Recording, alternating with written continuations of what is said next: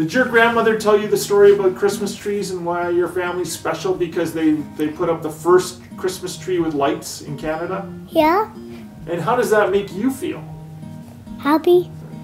And do you have a message for everybody in Canada that you'd like to say? Yeah. What is it?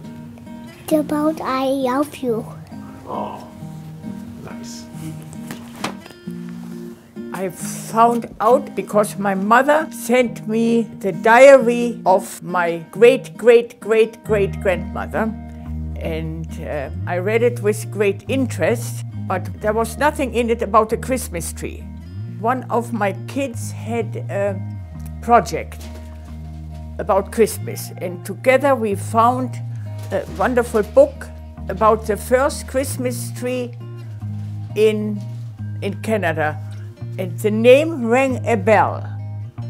And so I put 2 and 2 together. And the name was von Riedesel.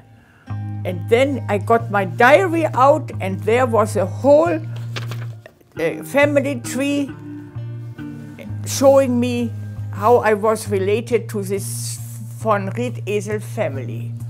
I was so proud, and it meant so much to me up to this very day.